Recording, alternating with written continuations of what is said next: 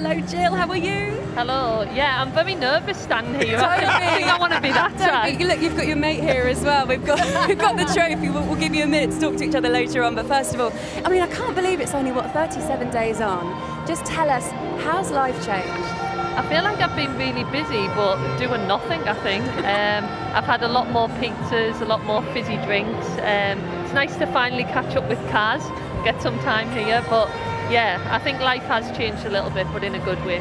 Jill, I know that a lot of consideration probably goes into making these decisions, but why did you feel like now was the right time to retire? I think people who know me probably know there probably wasn't a lot of thought went into it. I do like to go on the feel of situations, and I feel like I'd have been forever chasing a moment that would never have got anywhere near that Wembley one. So I'm still smiling ear to ear. Obviously I miss the girls, miss the staff, but I think it was the right time. Jill, I mean, I couldn't think of anyone more special than you to win that trophy, but I saw your Instagram and you've done 10 back-to-back tournaments. You got 9, and on your Instagram it showed about the failures and the journeys to get to that. You eventually won it, as we know, but what was the difference from those 9 to this one that you won? You didn't like the post, I remember that. So I'm glad you've seen it. Funny, you know. But yeah, I think it was just really special. I feel like we'd planned for every single moment, and I know it just felt like the tournament went according to plan, and that's because there was a plan in place for everything. Obviously the performances of the girls, Kira Walsh, Beth Mead, Millie Bright, they reached new levels, and it was just so proud to be part of that. These are the scenes, and we all had so much joy watching them. Just tell us what that was like on the pitch with all of your mates that you've worked so hard with. It's just the best moment ever. I could watch it on repeat every single day, I think. Kind of now I'm still in disbelief. I see them moments and I'm like, was I really there? Something you've worked for all your career. As footballers, that's what you do, so it makes all the hard work worthwhile. And your career, I mean, is one that has been so illustrious and long. I think so many people, you know, especially like Ian Wright watching you, can appreciate the amount of hard work that goes into it, and the point of your career that you've got to. And it all started, I mean, you two know each other so well, and obviously you played alongside each other. I want to remind you of a specific goal, and you can tell us how important this one was in your career. And this one actually was back in 2009. You reached a final with this goal against the Netherlands.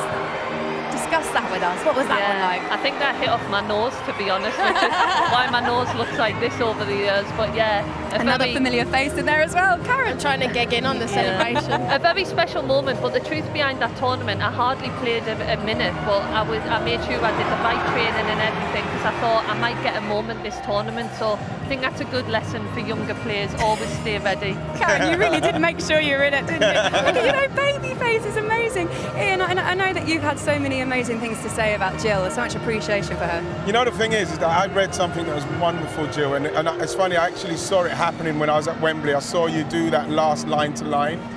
It made me, when you told the story, and it actually brought me to tears, because I tried to put myself in your shoes, the amount of work you've done. I remember reading about yourself when you was younger. You played football so much, you even just done shuttle runs just because.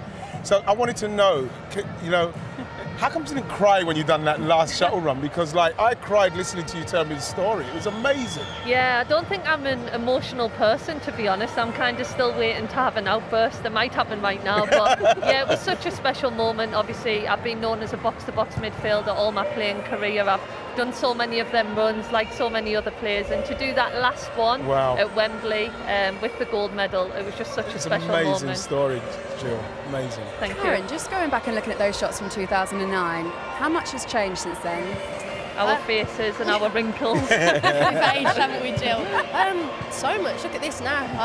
I think we both started and we never envisioned this, did we, Jill? That like even in 2009, that gap has changed significantly to when you won it. It's been remarkable. Everyone on the journey has been great, right? Yeah, it's been so good, and just hearing stories. Obviously now you're in with the fans and people going, I just couldn't get a ticket for Wembley. There were 90,000 people for the USA game as well. Them stories are what we always wanted to hear. How different is that as well? Because it's come on so much in a small period of time, where you are selling out huge arenas, huge stadiums.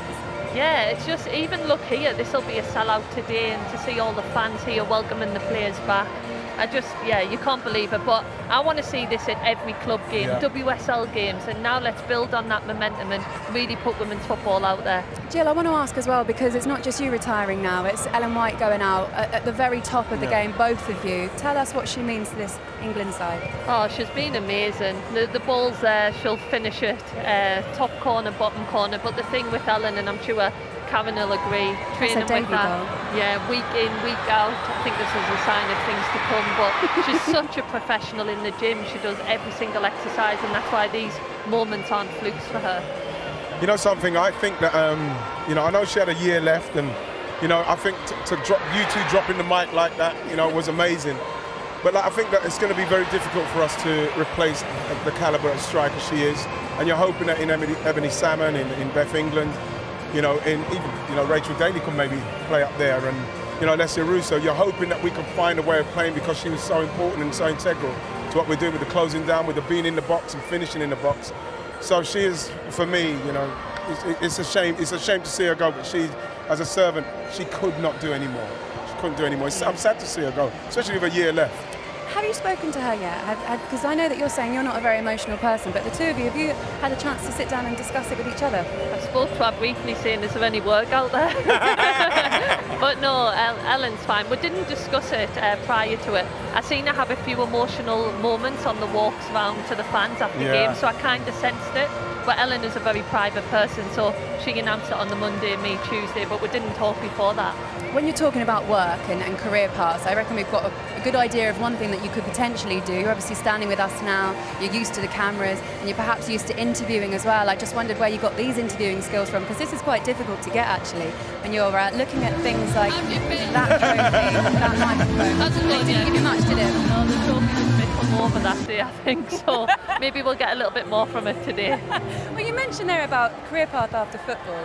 Is coaching something that you'd like to do?